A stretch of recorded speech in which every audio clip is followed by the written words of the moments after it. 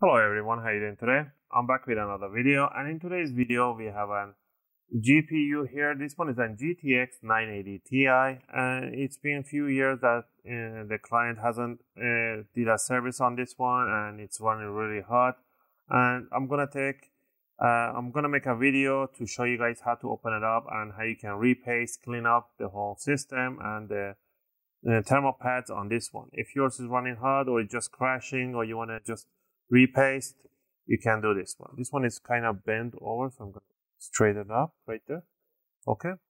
So for thermal pads, we're going to be using a 2mm thermal pads and 1mm thermal pads. For thermal paste, you're going to be using a thermal greasy cryonaut. Alcohol, 99% isopropylic or isopropyl alcohol. Workshop towel, 1 sheet of the workshop towel, or probably 2 sheets, depends how much you need. Toothbrush. And for the opening tool, we're going to be using a screwdriver set. For this one, the UFIXTEK screwdriver set. These are one of the best screwdrivers out there. We're going to be using a Phillips #1. If you get the Pro set, they will include you with an opening tools and tweezers. If not, grab a tweezers, sharp tweezers, and a spatula, plastic one.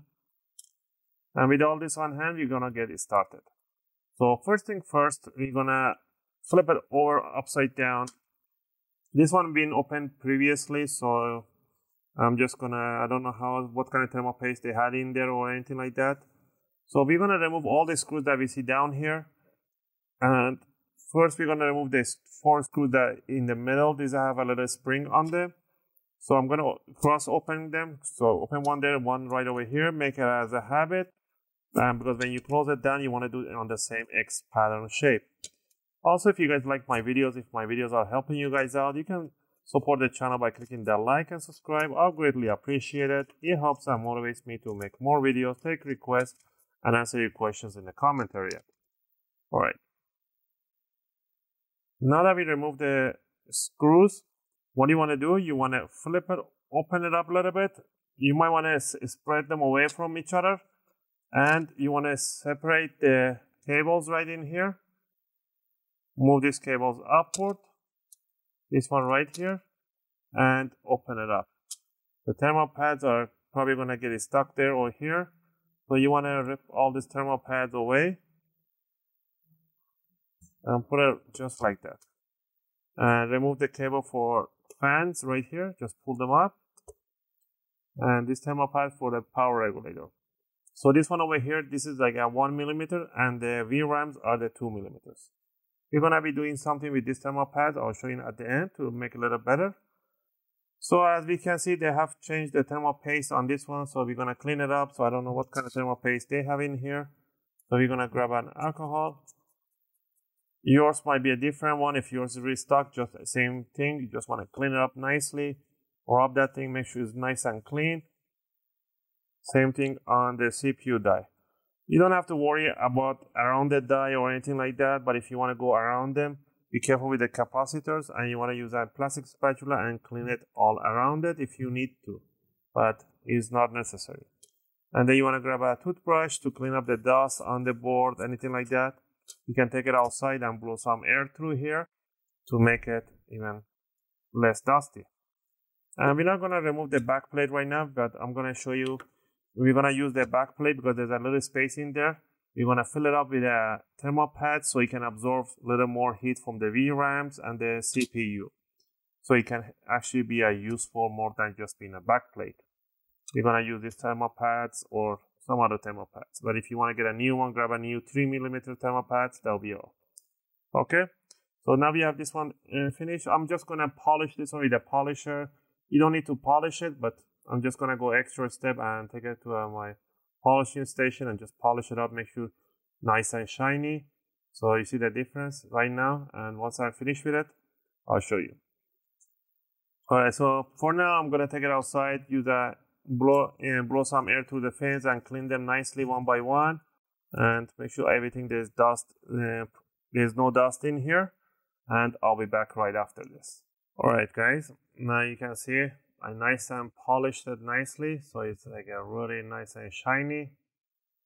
And so we have the true copper. I cleaned it outside. I took it outside and cleaned it.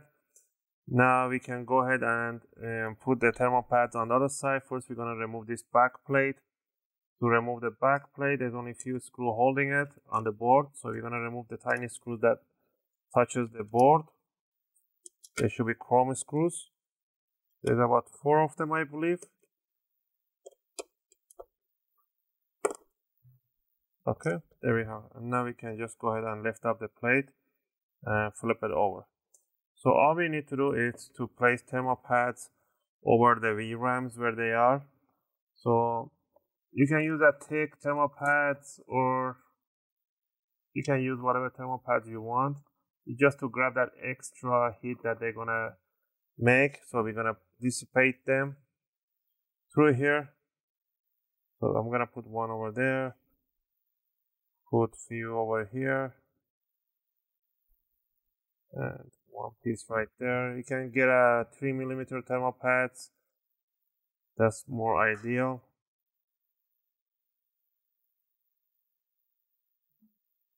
So there we have it. Once we have this one in here, all you need to do is to just grab the back plate, put it straight over, and we are going to grab this one here, and we're going to put the plate on the back, and we're going to hold it, and we're going to flip it upside down, and we're going to put the screws that we removed on again back on the plate.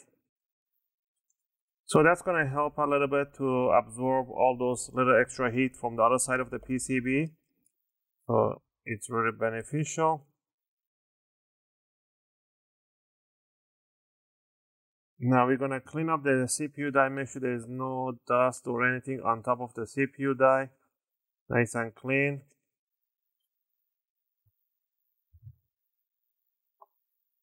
We're going to grab our thermal pads. This is a 2mm. Let's start with the 1mm thermal pads. And we're going to grab a scissor. And we're going to cut, and we're going to place over the power regulator. So we're going to cut it straight through here. I don't have a good scissors here.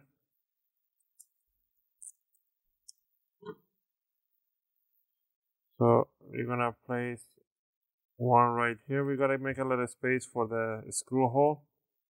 Remember, the thermal pads, they have a double side plastic, so you need to remove both sides. There's a little part I still need to put, a little piece.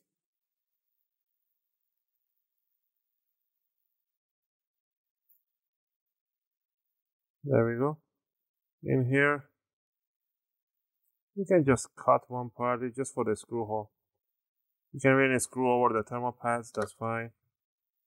So I need one small piece still for one last block right there.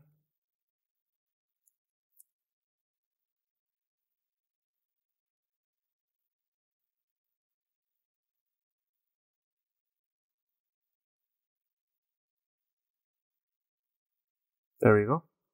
Now we're gonna grab our 2mm thermal pads. And I have you cut right there. So I'm gonna cut it with a cutter. It's better to cut it with a. So I'm gonna cut it right over here.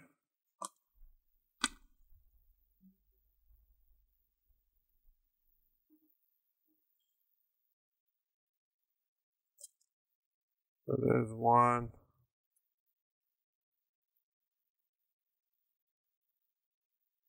There's two. And the third one is gonna be tech one. I don't want to make two tech, but yeah. So you can put a tech one, nothing happens. Put a nice. Make sure the thermal pad doesn't go over the diodes over here. Has to go over the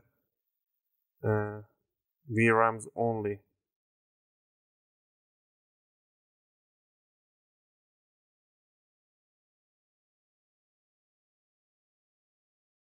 There we have it.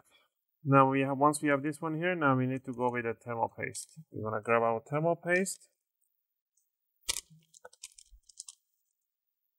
I don't know how much I have left on this one. So there's a whole bunch still in here. We're gonna we can put a one dot, big dot in the middle, or we can just cross it. It's not conductive, so don't worry about putting too much or anything like that. Put a cross. I like to put it on a cross X pattern.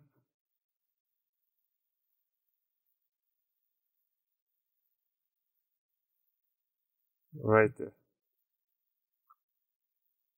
There we go.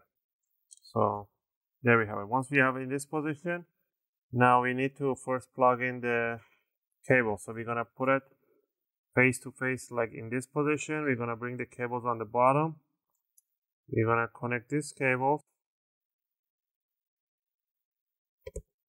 right there, and we're gonna connect the cables on this side. Once we have those ones in there, now we're gonna put it actually down, and I don't want the thermal pads to fall down. Just gonna punch them tiny bit so they get stuck to it. But I still gotta connect this fan right there. So I'm gonna bring it over like a book, and we're gonna bring it in this position, and I'm gonna reach the cable here, and I'm gonna plug in the cable. Once the cable is plugged, I'm gonna go upside down like this and make sure the screw holes match,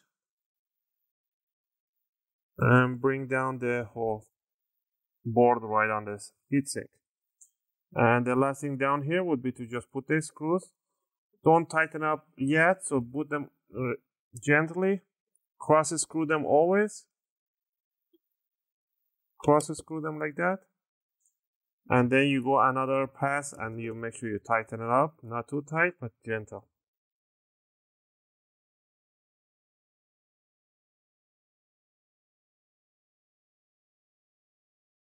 And that should cover this video. I hope you guys liked it and helped you guys out. If you have any question or request, feel free to leave them in a video comment. I'll try to answer them as soon as I can. And we're gonna do a testing and see the temperature difference on this one. So there's the thermal pads on this side helping the VRAMs right there. Okay, and on this side we got a nice amount of pressure going to VRAMs and the GPU and everything. It looks pretty fine. Again, thanks for watching, and I'll see you guys in my next video.